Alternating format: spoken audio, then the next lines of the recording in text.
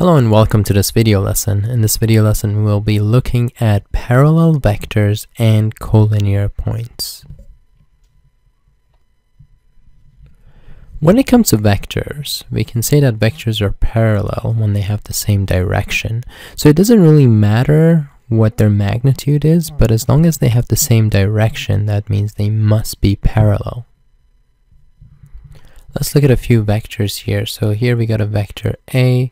We got a vector which is twice the length, so 2a, and we got a vector which is approximately half a length, so about a half times vector a.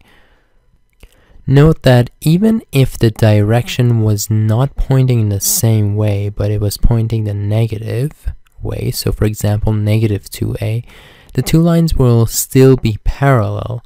They would just have different magnitude and different opposite directions. So to put this in a definition, we can say that two non-zero vectors are parallel if and only if one is a scalar multiplication of the other. So if we put this in a vector form, we can say that if vector A is equal to a scalar value multiplied by vector b, then vector A and vector b are parallel. Also note that the k value, which is the scalar value, could be both positive or negative. If it's positive, that means the two vectors are pointing in the same direction, and if k is negative, that means that the vectors are pointing in the opposite direction. We can also write this as magnitude of vector A is equal to the scalar value, or the absolute value of the scalar value, multiplied by the magnitude of vector B.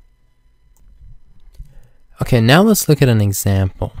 So we're given two vectors. We're given vector A, which has x coordinate of 1, y coordinate of 2, and z coordinate of t, and vector b, which has x coordinate of s, y coordinate of 4, and z coordinate of 6.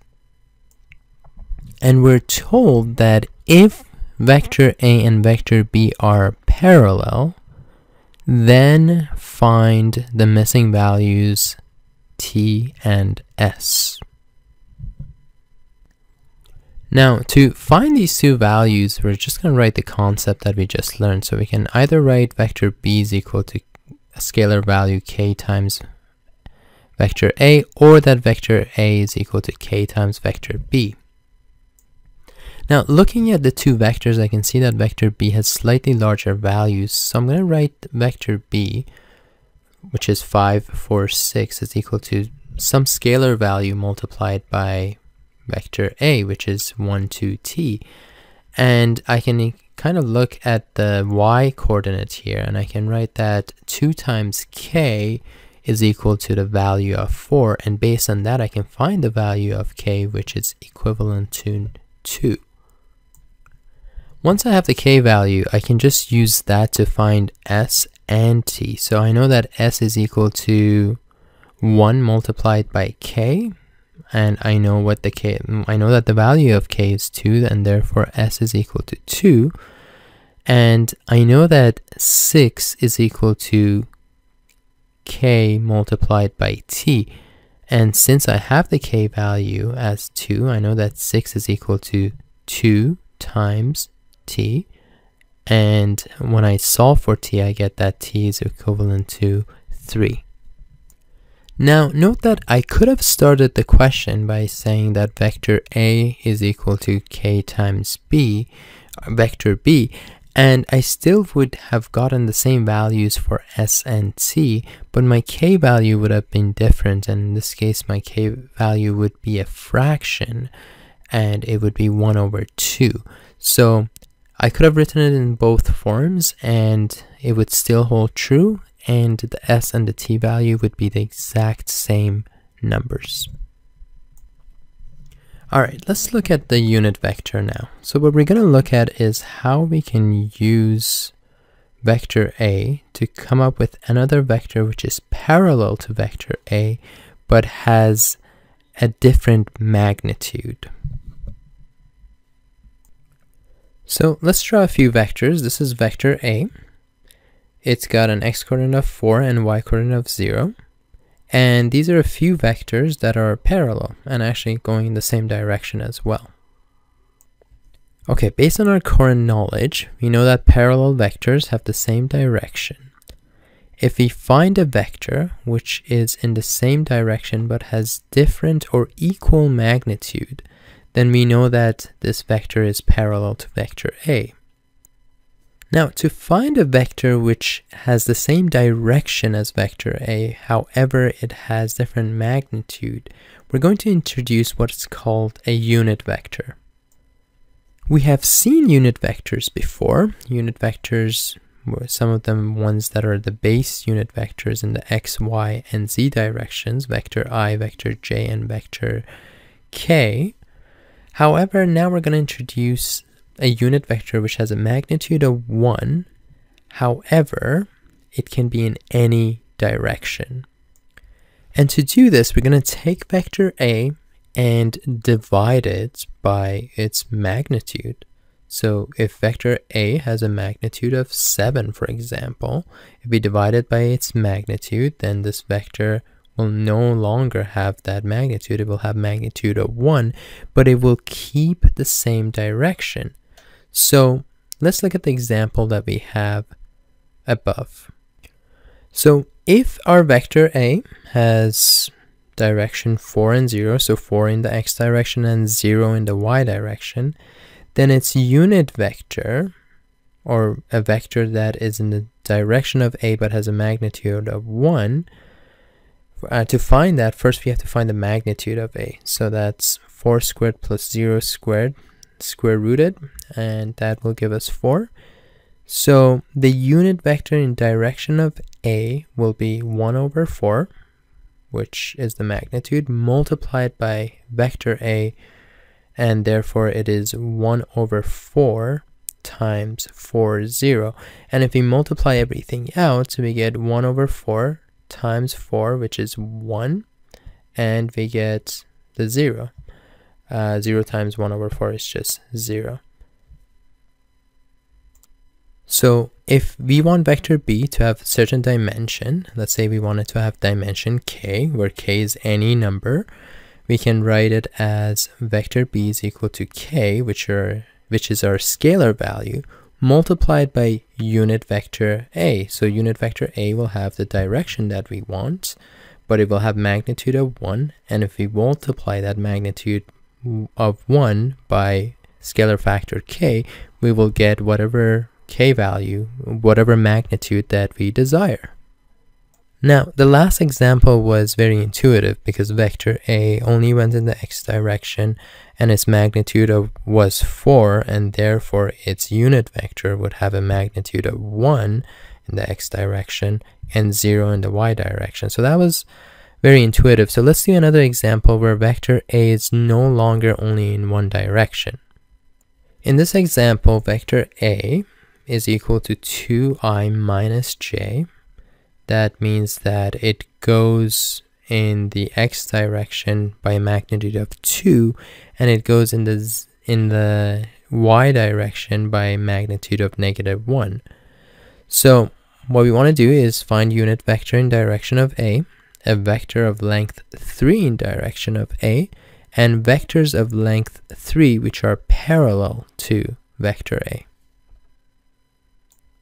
I like to start off these questions with drawing a diagram, and in a two-dimensional vector is a little bit easy to draw out, so let's do this one.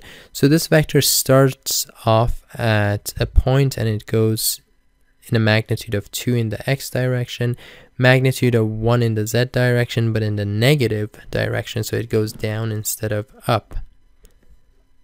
And to find the magnitude of A, I just have to use Pythagorean theorem. So I will get square root of 2 squared plus 1 squared, which is square root of 5.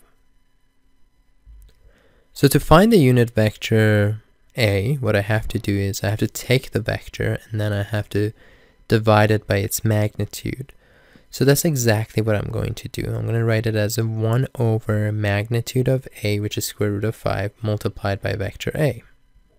Since the scalar vector 1 over square root of 5 is being multiplied by both of the components, 2 and negative 1, I can write it as 2 over square root of 5 times I, vector I, minus 1 over square root of 5 multiplied by vector j.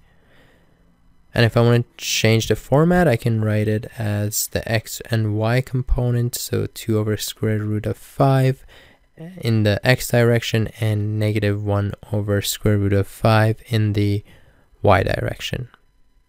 Now for part B of the question, I know that the vector that I'm looking for has a length of 3, so all I have to do is multiply 3 by the unit vector.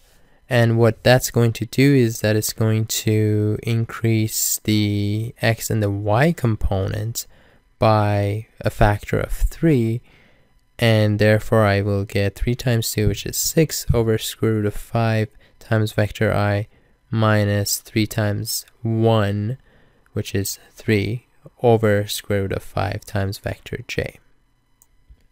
Now the next question says find vectors of length 3 that are parallel to vector A. So if we draw it out, we can see that this is how vector A looks like. And a line that's parallel to it could have the same direction, or it could have the opposite direction.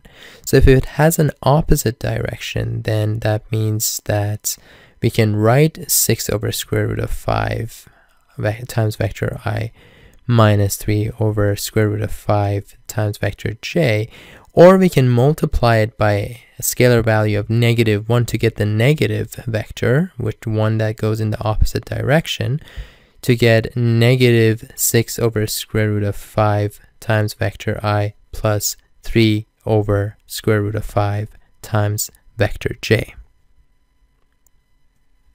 So we've done a one-dimensional question, we've done a two-dimensional, let's focus on a three-dimensional question. So now we want to find a vector of length 2, vectors of length 2 which are parallel to vector w, which has x, y, and z components of 2, negative 1, and negative 2. So what we do is we want a scalar factor of 2 multiplied by the unit vector of w, which is 1 over magnitude of vector w multiplied by vector w. So we get 2 divided by the magnitude, which is square root of 2 squared plus 1 squared plus 2 squared, multiplied by vector w, which is 2, negative 1, negative 2. And if we multiply everything together and if we simplify, we will get our final vector as 4 over 3, negative 2 over 3, and negative 4 over 3. Now, if they are parallel, they could have opposite directions. So what we can do is, we know one of our answers for sure is 4 over 3, negative 2 over 3, and negative 4 over 3. But we can also multiply this by its negative to give us the vector which has the opposite direction but the same magnitude and is still parallel to vector w, and that would be negative 4 over 3, 2 over 3, and 4 over 3. And this is the same component values but in the negative direction. Now, the next thing we'll look at is collinear points, and points are collinear if they lie on the same straight line. So if we take a straight line and take points A, B, and C, we would know that points A, B, and C are collinear if vector A, B is equal to some scalar value k multiplied by vector BC.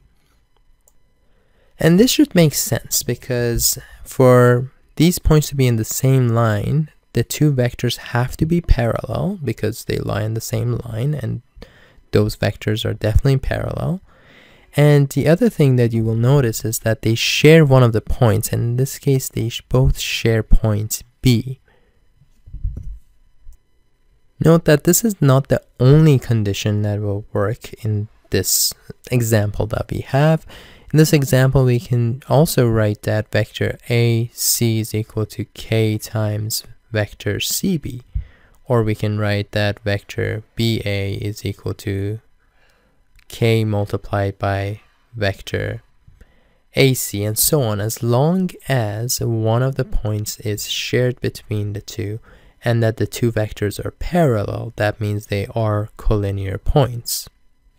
Okay, let's do an example now. So in this example, we're going to give you 3 points and we're going to ask you to prove that these points are collinear. So point A here has x, y, and z coordinates of -2, 1, and 4. B has 4, 3, 0. And C has coordinates 19, 8, and -10. So as we discussed previously, the points will be collinear if vector AB is equal to some scalar value k multiplied by vector BC. So what we'll do is we will find vector AB by subtracting the x, y, and z coordinates of points A from points B, and we will get 6, 2, -4.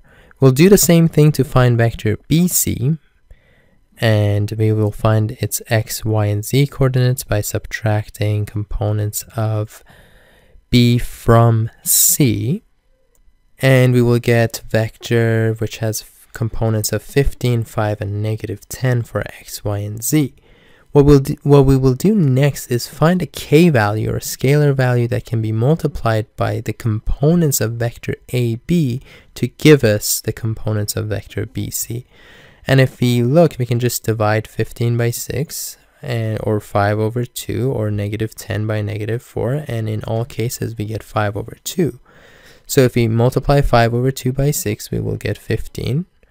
If we multiply 5 over 2 by 2, we will get 5, and 5 over 2 times -4, we get -10, meaning that vector BC is equal to 5 over 2 multiplied by vector AB. And therefore, we can say that vector BC and vector AB are parallel. We also know that point B is shared or is common between the two vectors.